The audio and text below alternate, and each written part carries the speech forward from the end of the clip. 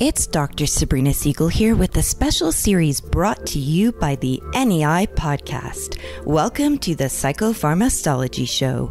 In this special series, Dr. Andrew Cutler interviews Dr. Stephen Stahl on the most controversial, novel, and exciting topics in psychopharmacology today. Every 3 months, we will address a different theme in psychopharmacology. Each theme is split into 3 parts with 1 part released each month. The next theme is on Alzheimer's disease, the amyloid hypothesis, disease modification, and breakthroughs in diagnosis and treatment. Today, Dr. Andy Cutler interviews Dr. Lon Schneider on biomarkers for Alzheimer's disease and treatments that target amyloid. Let's listen in to part 2 of our theme, Alzheimer's disease, biomarkers and treatments that target amyloid. Hello and welcome to another episode of the NEI Psychopharmacology Show, the podcast series with Dr. Stephen Stahl. Steve, how you doing? Great, and looking forward to this, and it should be very interesting. Some controversies in the field, always interesting when that happens. I totally agree. Well, we are here in a second part of a series that we're doing on Alzheimer's disease. And with us today is an old friend of mine, something we share in common. We're both originally from Philadelphia, but have moved to warmer climates. Dr. Lon Schneider from University of Southern California. Lon, how you doing? Doing pretty well. How are you doing, Andy? Doing great, thanks. We're really excited to dive into this. But Lon, first, you've been at this quite a while, and I want to get your take on kind of where we have been and where we're going. You know, we have spent a lot of money and a lot of time, a lot of studies have been done, and it seems like we've had some limited success, but perhaps the future is a little brighter. What's kind of your take on this? Well, that's a broad question. The pharmacology and therapeutics of dementia in general and Alzheimer's disease has been evolving about as slowly as the illness evolves over the last 30 years. So we make these small advances, and as in all pharmacology, we tend to learn more about the drugs themselves and understand more about the biological effects of them than we do about the clinical effects. So we make progress, and to that extent, optimistic. I can't possibly, though, describe or predict the future. Yeah, of course. Do you feel like we've made advances in the understanding of the neuropathology of the illness that can potentially translate into some treatments? Well, first, we've made substantial advances in understanding the pathology and understanding the complexity of the pathology. That, as you know, doesn't automatically convert to understanding of the treatment. So a main focus and a main aspect of our understanding of Alzheimer's disease specifically concerns the role of amyloid, and especially of amyloid precursor protein, in the early development of the pathology. And it's because of that, and because of the focus on amyloid, the mismetabolism of that amyloid, the creation of various different species of amyloid, that we've in turn directed therapeutic efforts towards that. To that extent, we've made considerable progress, and we've understood to a large degree why this is an early biological effect in the illness. Well, that's certainly true. Do you feel like the amyloid theory has produce the kind of results, though, that we would hope for? Do you feel like this is where we need to keep focusing?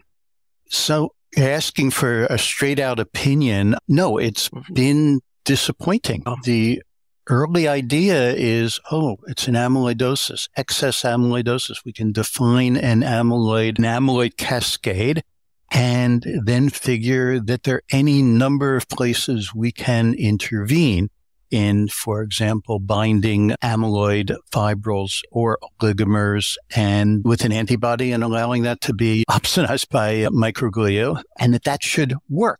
Clearing plaques should work. I think what we find over time is that we can develop antibodies and small molecules that can, in fact, clear plaque and fibrils, but the translation of that into a clinical improvement is very slight indeed. It's so slight that we have difficulty agreeing that there is an effect at all. So that's clearly a limited path to go down, and brings up again the idea that we have more to learn. Yeah, well said. I mean, it makes sense, and I get it. And we've spent a lot of time, as I mentioned, and a lot of money developing these anti-amyloid therapies. And you're right that amyloid is not one heterogeneous thing. It's obviously more sophisticated and complicated. And there have been various things targeting various, as you mentioned, oligomers and enzymes. But it has been disappointing. We've gotten pretty good at sucking amyloid out of the brain, it seems like. But there's a lot more going on here, obviously. And perhaps this is something that's happening way down the road.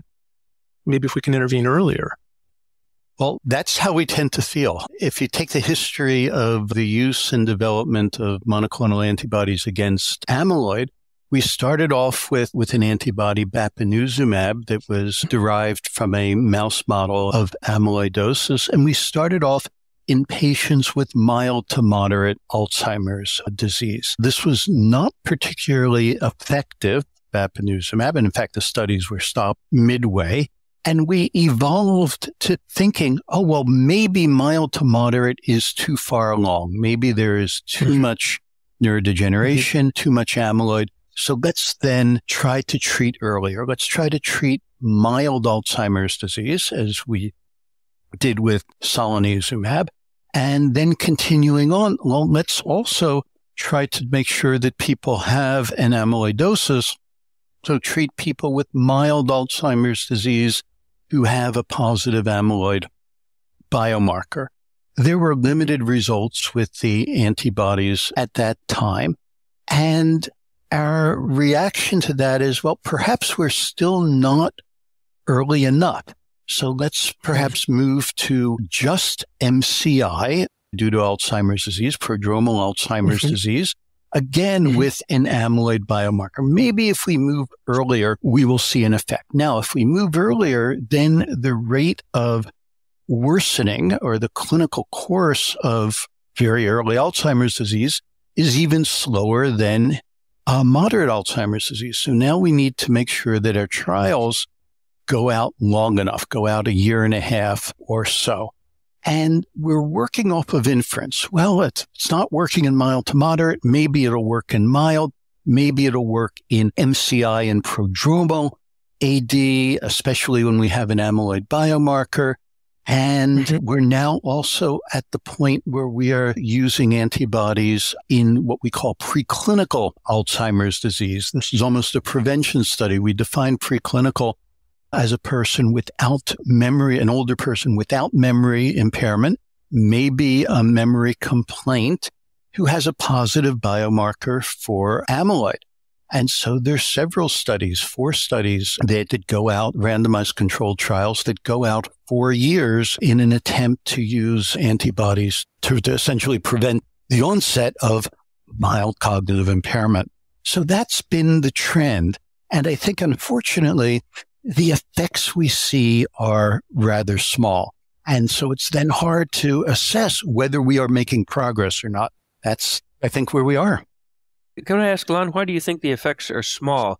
Do you think that we're targeting the wrong thing, or that it just is a slowly evolving thing, so the effect sizes are small and it's more of a methodology and clinical trials design thing? Well, it could be both. But I tend to lean towards we're targeting an ineffective target, or a target that, if it's a valid target, needs some supplementation by targeting something else. It's just hard to explain how the antibodies, the drugs, do exactly what they were designed to do. In the case of lecanemab, which is now recently approved, and of aducanumab, which is also approved, accelerated approval, they bust plaque. They reduce plaques down to normal. Yet there is very little to show clinically. I think that if we had the right target, we would be seeing a greater clinical effect. Now, the counter to that, it still comes back to, it's kind of circular. Well, we still don't know enough, and the studies on which these drugs have been approved with accelerated approval only went on for a year and a half. And perhaps what needs to happen is that we need greater exposure than a year and a half, perhaps longer, perhaps 3 years, perhaps 4 years. And alternatively, perhaps the clinical effect is substantially delayed. And it's a disease-modifying effect such that the treatment now, the treatment that participants received for a year and a half, will grow bigger over time as we compare their course of illness to the course of illness of people who had been treated with placebo, that the groups will separate even more. Now, we take our clinical trials that go on for a year and a half and we project a trajectory of deterioration outward, and we use that as the justification. Looks like the curves are separating, and let's see if in another year or two they don't continue to separate. That's more of a wish and a hypothesis than it is a demonstration of disease modification. So what we have is we have a couple of medications, a couple of antibody treatments that may in the future show an effect over a longer period of time, but we don't have that information now. I want to ask Lon another thing, which is that I very much agree with what you just said myself, but I get pushback from Alzheimer's experts that are still quite optimistic about the amyloid cascade hypothesis. Has that begun to fray, and are you the mainstream now, or are you an outlier? So there's the amyloid cascade hypothesis, which is really the amyloid cascade theory. And then there is the idea that if you interfere with the amyloid cascade with certain drugs, that in and of itself is therapeutic.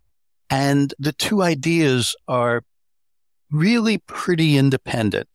So look, there's no question in my mind that the misprocessing of amyloid precursor protein is a seminal event in what ultimately becomes neurodegeneration accompanied by an amyloidosis or Alzheimer's disease. That's really clear.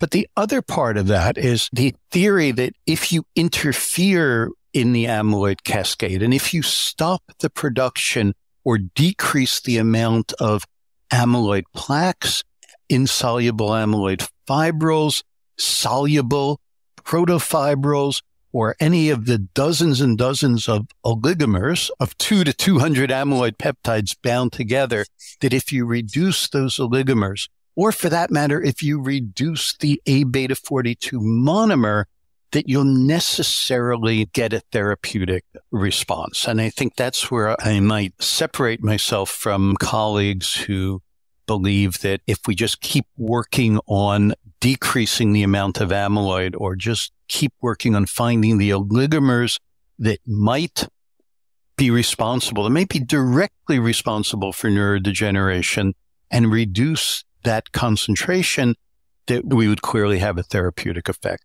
There's more to it than that. And the direct linkage of the amyloidosis directly to neurodegeneration still hasn't been made. So it's more complicated. So I tend to be a bit more either skeptical or empirical. What we've accomplished so far is rather limited in the therapeutic area. And there are advances we could make, but they may take a frustratingly long time, such as amyloidosis and the misprocessing of the proteinopathy is occurring in middle age. Perhaps really the intervention in the amyloid cascade is preventative and needs to occur in middle age, if not earlier.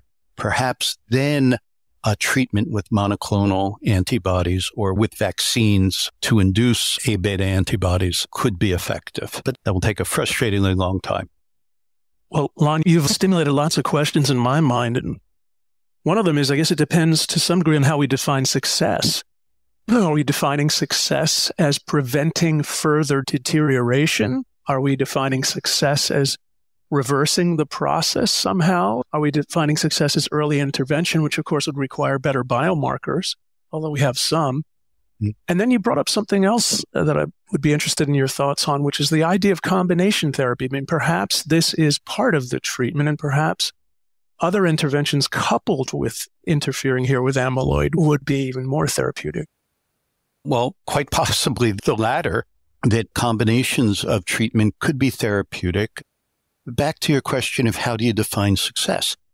As a simple clinical trialist, they define success as an advantageous difference between the people treated with the treatment, with the medication, and the people treated with placebo. And in fact, that's how we do the statistics.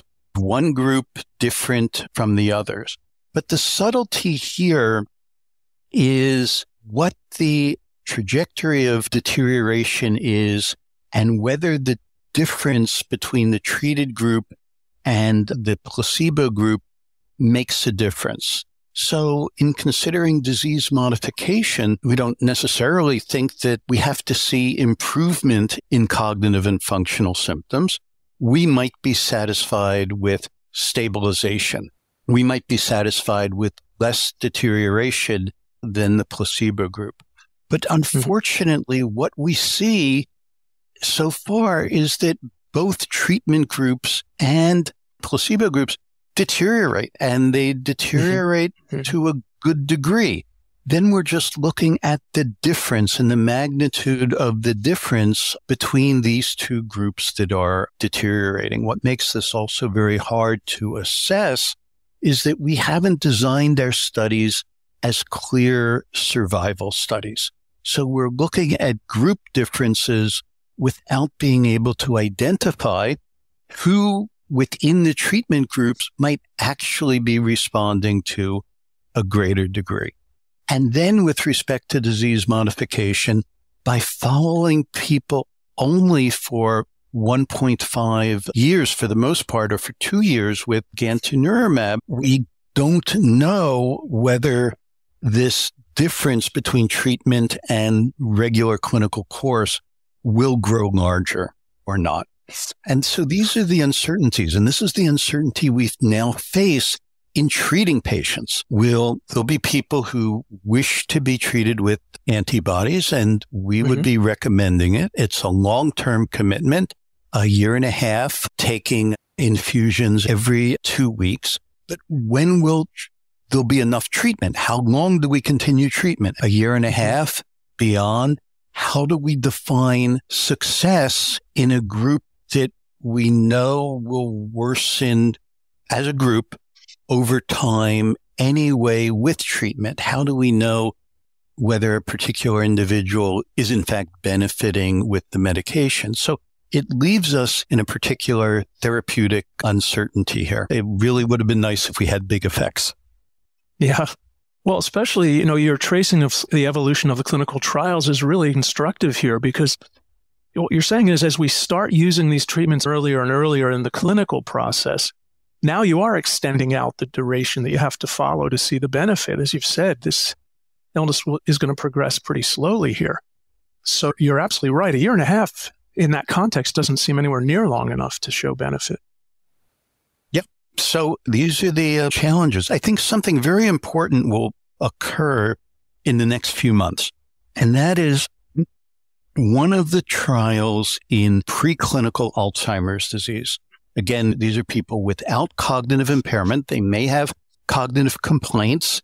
They may be scoring a little bit low, but still well within normal for cognitive function. But they do have a positive amyloid PET scan. And in research criteria, we call this preclinical Alzheimer's disease.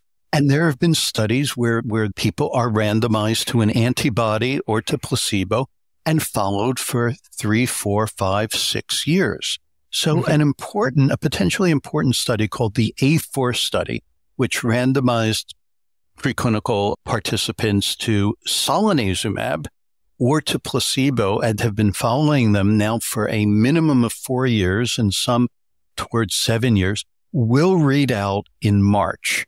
And this will be very interesting.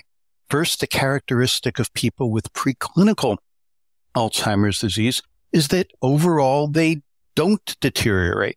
40% of people in their 70s without cognitive impairment have a positive amyloid scan and don't deteriorate beyond what you'd expect with with aging. So the results of this trial are going to be very interesting.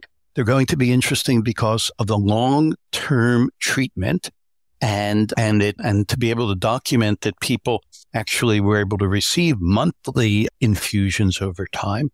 And there's a good chance, there's a reasonable chance that the trial could be positive and show a small effect. If that were the case, one of the more interesting aspects of solanezumab is that is an antibody that is not a plaque buster. It does not bind to fibrils or plaques. Rather, it binds to A-beta monomers, A-beta 40 peptides, A-beta 42 length peptides in the periphery. And in that way, alters or draws out monomers from the CNS to a sync effect.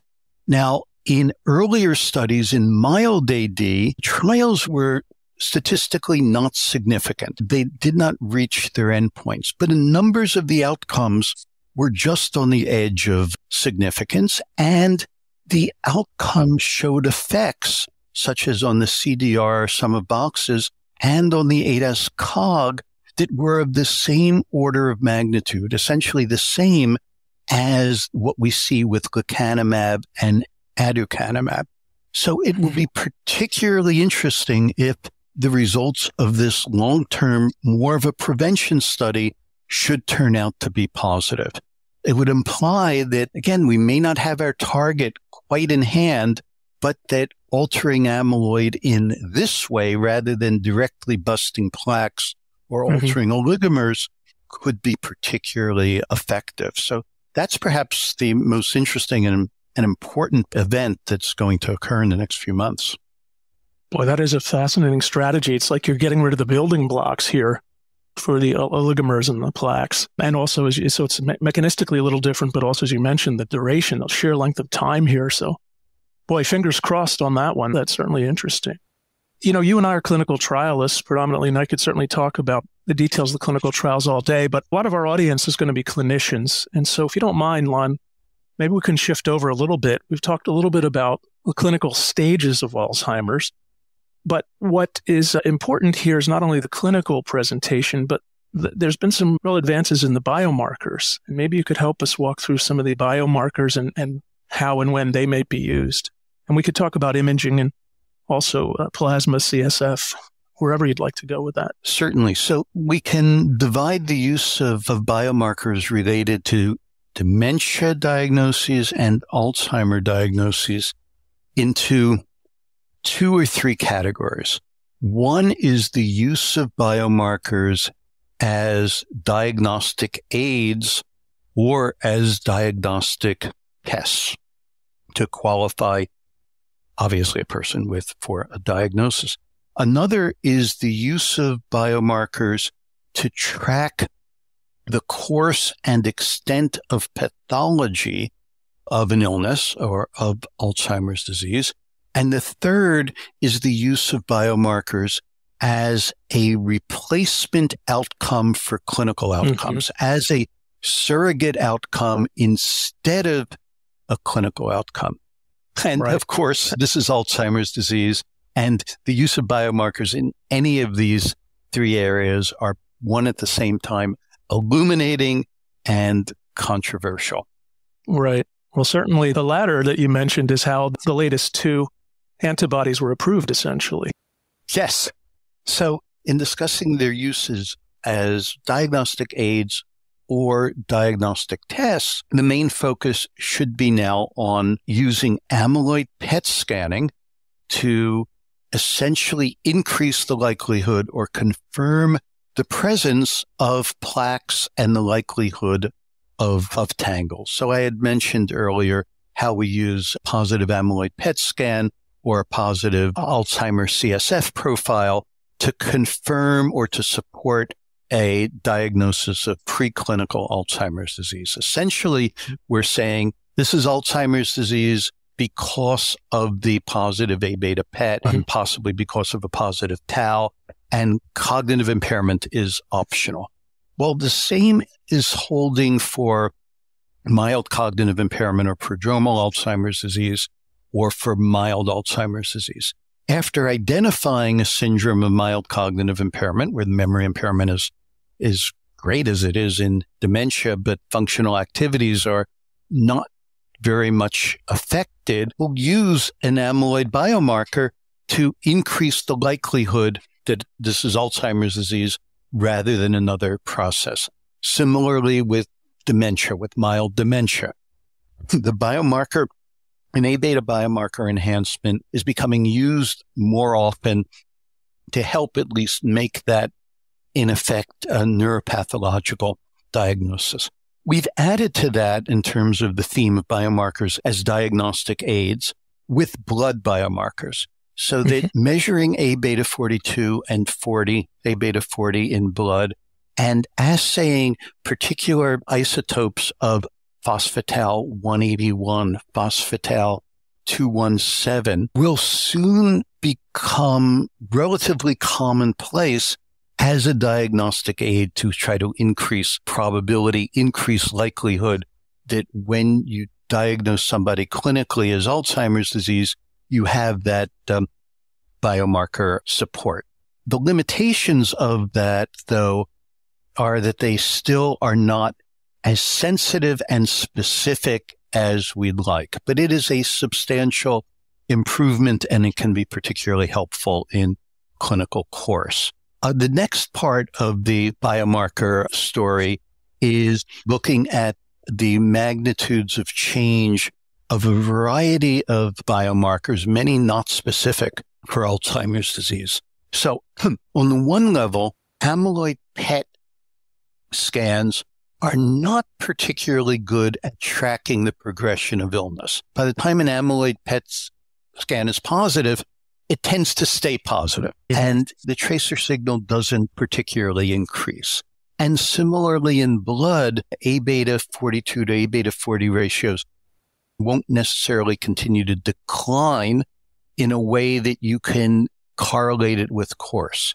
However, the phosphatal blood tests and then emerging blood tests that may measure a GFAP or a microglial, an astrocytic fibrillary protein and a marker of inflammation may be particularly good at tracking clinical course, along with the nonspecific neurofibrillary light chain and neurogranin, a protein that can correlate with synapses and synaptic density.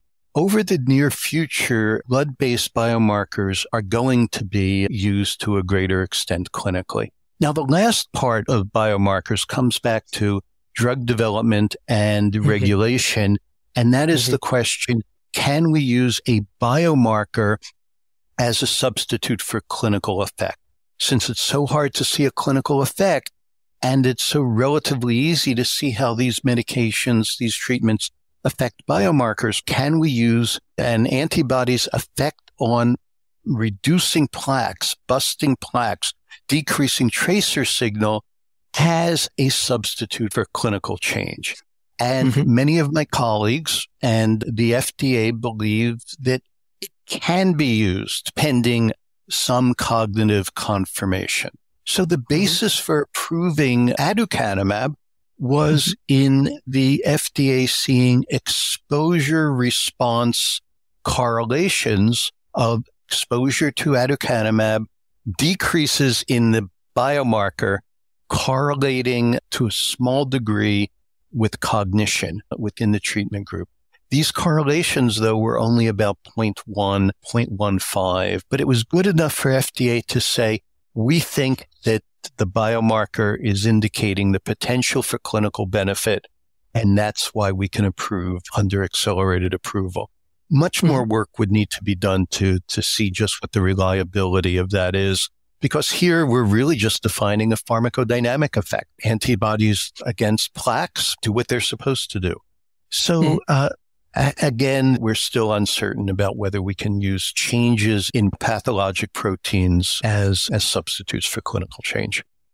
Right. Now, the newer one, lecanemab, also went through that accelerated pathway, but the difference is they did show a little bit of a significant clinical benefit in preventing deterioration. And so they're actually going to also apply for the more traditional approval. Is that correct? Correct. The accelerated approval was based on data obtained from their phase 2 study and from their open label follow-up in their phase 2 studies. It was based on, for instance, these kinds of correlations between exposure and the response within group. Now, of course, when the FDA was evaluating this for accelerated approval and comparing it to what they saw with aducanumab, they knew the top-line results of the phase 3 trial, so that no doubt affected or made them more confident in the accelerated approval. But the phase 3 trial still needs to be carefully reviewed by FDA, which they're doing now, before they can give aducanumab regular approval. It obviously appears most likely that lecanemab will get regulatory approval, because there's no reason to doubt the conduct of and the outcomes of the trial reported in the New England Journal. That's what the FDA's mission is. Nevertheless, they need to carefully review the trial.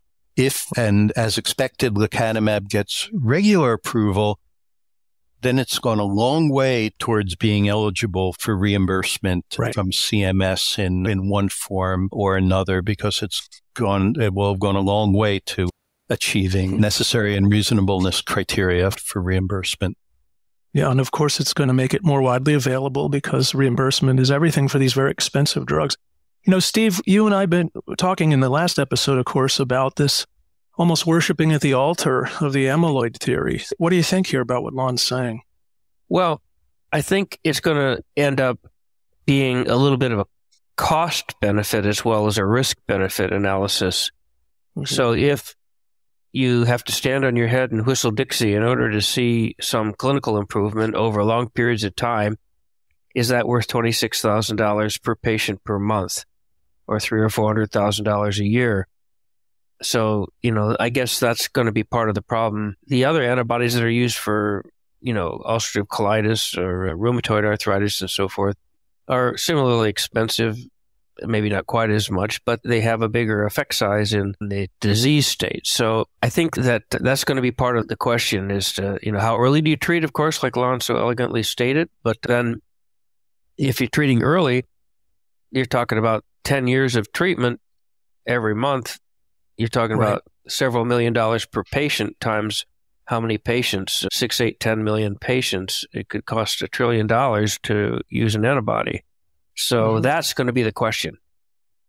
Well, I think also what Lon said is we don't know for sure that you're going to have to keep treating with the same frequency if you're treating over that length of time. I mean, is it possible that you've altered the process to some degree, or maybe once you have, we have many examples in psychiatry where you treat acutely more intensively and then you can back off for maintenance, if you will.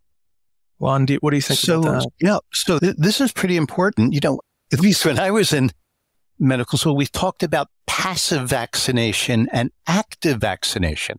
And so giving monoclonal antibodies or IgG was called passive vaccination.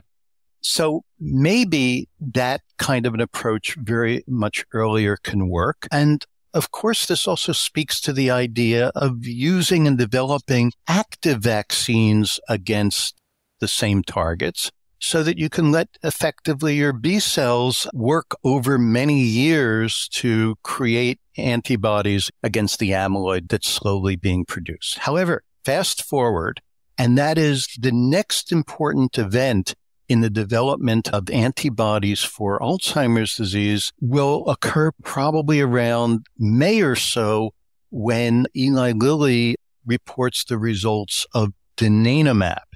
And donanemab is a particularly potent and focused plaque buster because it attacks mainly the pyroglutamate end terminal of A-beta.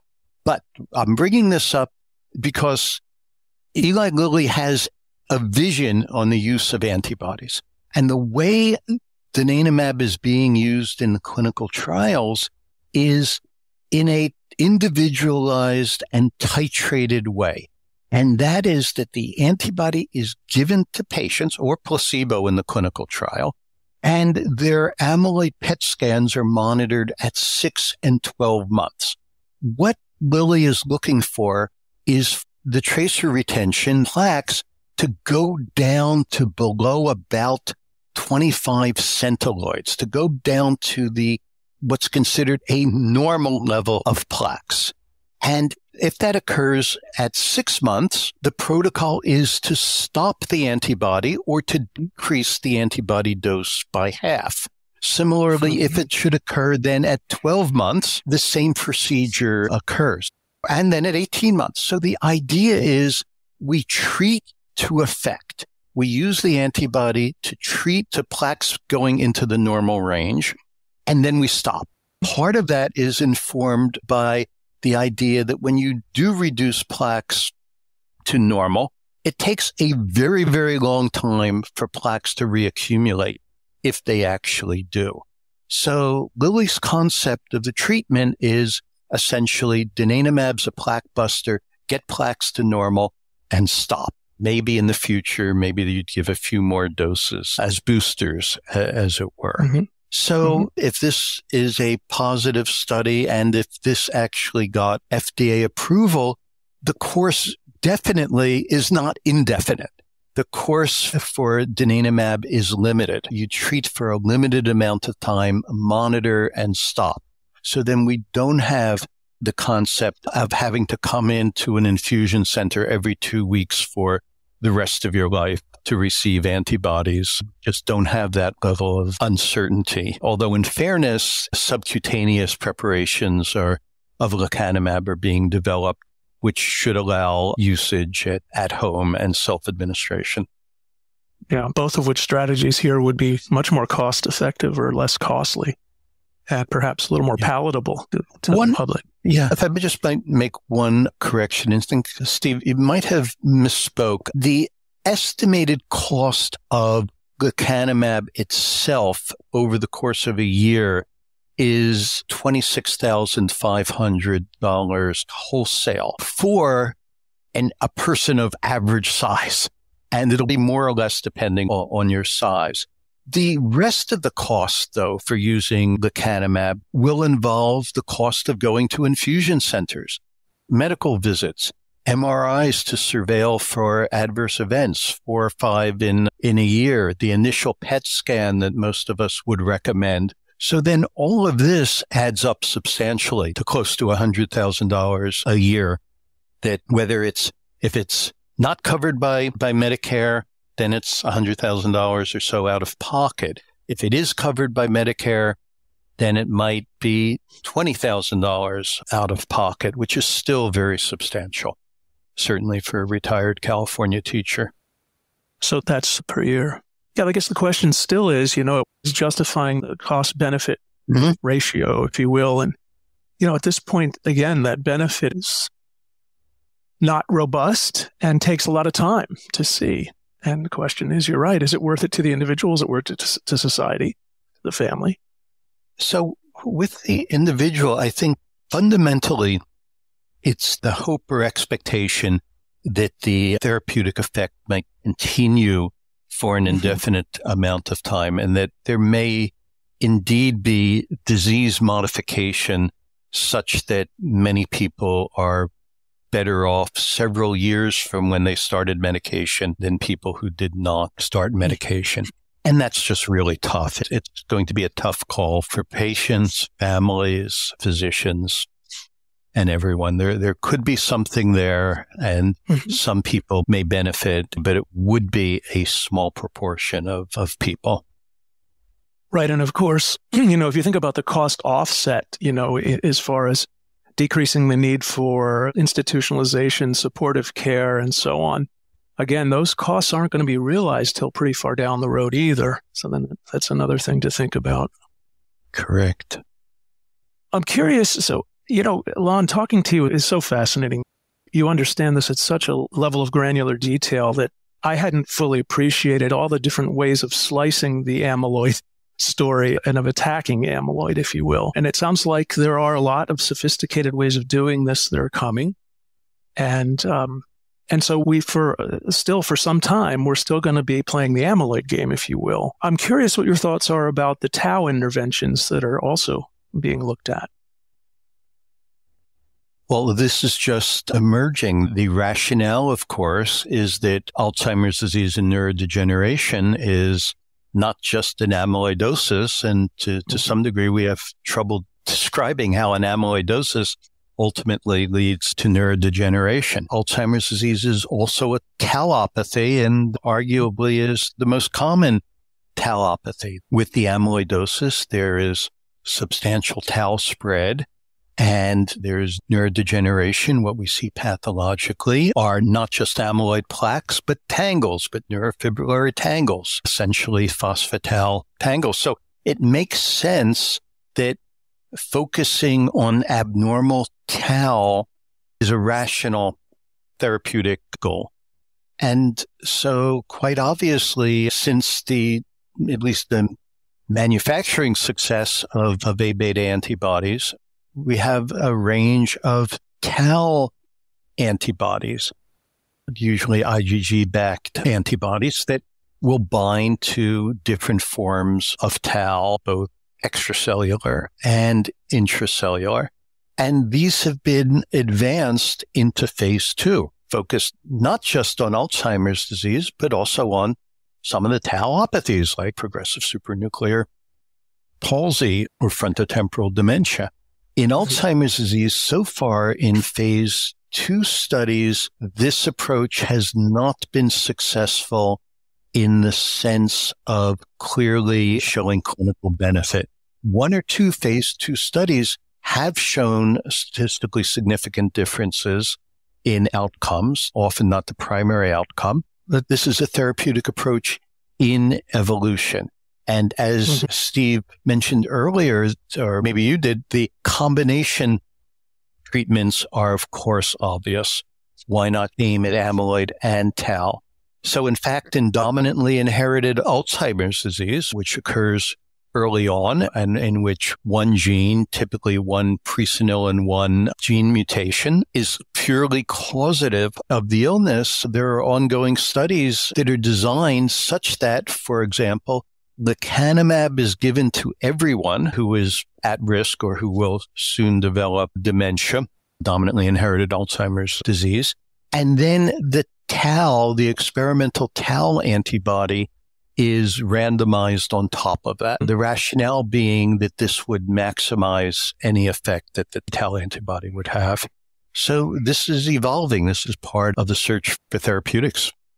Yeah, sounds like a very sophisticated approach. And again, it'd be nice if we had different, whether it's a clinical syndrome or biomarkers to understand how to employ these strategies. It's making me think of the analogy of schizophrenia, where this is obviously a heterogeneous illness. It's a complicated neuropathologic process. There's probably many different ways to catch Alzheimer's, if you will. And so we need different treatment modalities, and we need to understand how and when to employ them. And that leads me to think about, okay, we have certain tools now. The question is for clinicians, let's say this lecanemab becomes more widely available. At what point would you think of using this? At what stage, for instance, would you begin using this treatment? Short answer is at the stages for which it is approved. And that would be for prodromal Alzheimer's disease, which is MCI due to Alzheimer's disease, or early Alzheimer's disease in people who are biomarker positive. The more complex answer to the staging has to do with the extent to which the patient, a family, and the medical system are all on board. To use a metaphor or kind of an aphorism, it takes a village to prescribe an antibody. We need a system, we need infusion centers, we need management of the patient from dose to ensure that he or she is getting the dose, to ensure that it's been safe, to monitor for edema and hemorrhage, and then to take action. So it's not just writing a script and giving it to the patient and saying, go down to the infusion center at XYZ hospital and they'll do it. It takes much more consideration. So at what level of severity? Well, the best we can do now is treat in the range for which the medication had been tested and for which there's evidence of a positive effect. Having said that, though, a dilemma that we'll always have is, what about someone who is a little bit more severe, who has mild Alzheimer's disease, but also has a mini mental state of, let's say, 18, which is out of the range of the clinical trials? Do we withhold treatment? Does CMS not cover that? What about people who don't quite have the memory impairment needed for a mild cognitive impairment diagnosis? And the memory impairment for MCI is actually at the same level, the memory impairment threshold is at the same level as we'd use for Alzheimer's disease dementia. It's considerable measurable memory impairment. So what about people who are more preclinical, who have memory complaints, whose memory may have declined over time, but not down to that level, and who have a positive amyloid biomarker, positive amyloid PET scan, and who want medication and can afford the medication? Do we withhold? These are the dilemmas and challenges of everyday practice. Well, I suppose if someone can afford it, they may go for it. But as you said, it's not that simple. There's a whole lot else that has to go into this. And, monitoring for those ARIAs that you mentioned, the hemorrhaging and the edema, which most of the time are asymptomatic, but certainly can be quite symptomatic. I mean, that's another wrinkle here that we're not used to doing, to monitoring. Listening to this, I'm wondering, Lon, is it possible that the amyloid cascade hypothesis, whatever it is, still alive in a sense, but that by the time you get plaques and you have all this, really good imaging and ways to diagnose with some certainty, the nerves are dead. And that what we really want to do is when they're screaming bloody murder, but still salvageable, maybe this is long before plaques are formed, and that whatever's going on is in the very early stages of that. And if we could identify that, which doesn't look like we have really good ways to know, maybe people start getting that in their 40s. Maybe they start, before they have symptoms, but that the cascade is brewing and your nerves are in distress. They're not dead yet and they're salvageable. So maybe that's what we need, is to be able to identify that earlier. What do you think of that?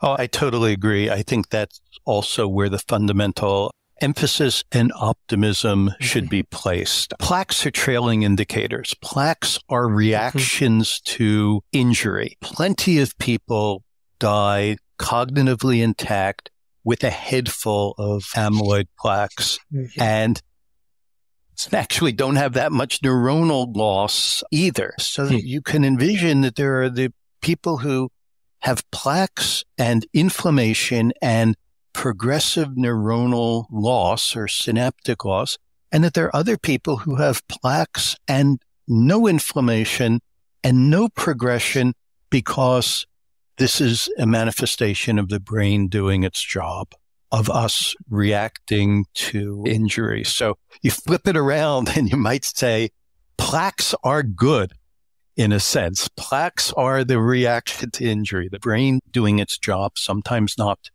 successfully. And so the target then is the neuronal degeneration. And just removing plaques may be a little bit akin to mowing the lawn or to mowing the lawn in a cemetery. And we should be looking at something else. And so then, just to be really careful about this, the antibodies don't just attack plaques. The antibodies, the ones that are approved so far, also bind to oligomers. And it's quite possible that some of these small amyloid complexes, amyloid monomer complexes of 2, 16, 24, 12, 200 monomers could be the neurotoxic elements. They exist in very, very, very low concentrations, femtomolar concentrations, but they can be the bad actors that are interacting with synapses and causing inflammation, death, and destruction.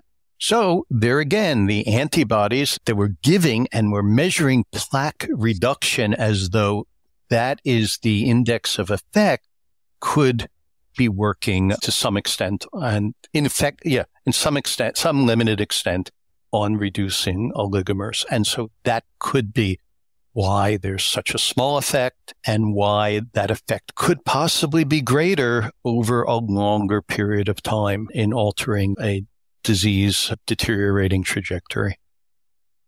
So there's a lot here, and we keep looking for the definitive treatment. I think it's going to take a while to work this out.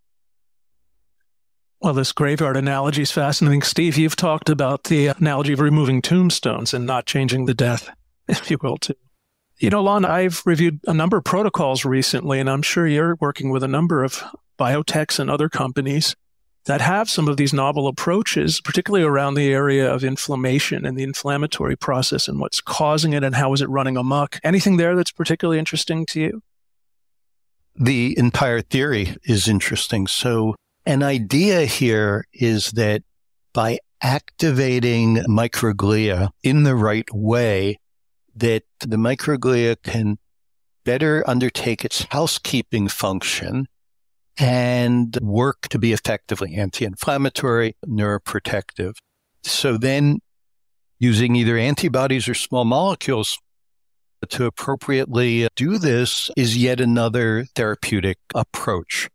One of the rationales for how an anti-amyloid antibody works is that it ultimately is seen to reduce tau, and it does that by the antibody forming a complex with A beta, and that then being opsonized, being essentially stimulating microglia to phagocytose it and to then ingest, proteolytically dissolve it and get rid of it, but also activates that microglia to attack tau.